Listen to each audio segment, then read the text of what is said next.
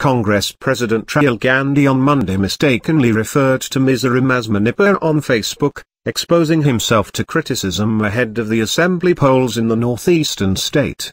The glitch occurred while Mr. Gandhi was sharing a story on Sainik schools in Mizoram opening its doors to girls after over half a century.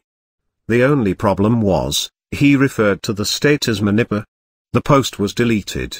Minutes later, the Congress chief shared the story again, with the necessary correction.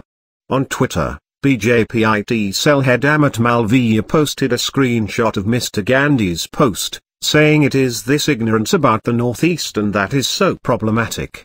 Rahul Gandhi, go and write this 100 times, Mizoram and Manipur are two different states in the northeast of India, and I will remember that for the rest of my term as president of the Congress party. Edits note: after being called out, Mr. Malviya tweeted, "In a jibe at Rahul Gandhi" after he shared the post again.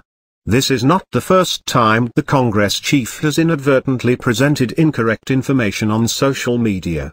Last year, he posted a table detailing the rise in prices of certain commodities, including LPG, lentils, tomatoes, onions and milk, but got the numbers wrong.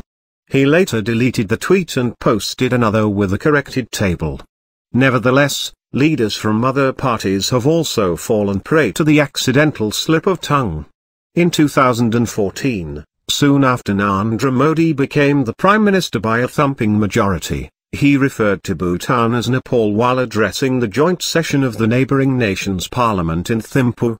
Netizens reacted by posting hashtags such as #Bhutan, #Nepal and #travel tips to Modi. A year earlier, the BJP leader had referred to the Mahatma as Mohanlal Karamchand Gandhi. He is also known to have erroneously noted that Alexander the Great came to Bihar and died by the Ganges.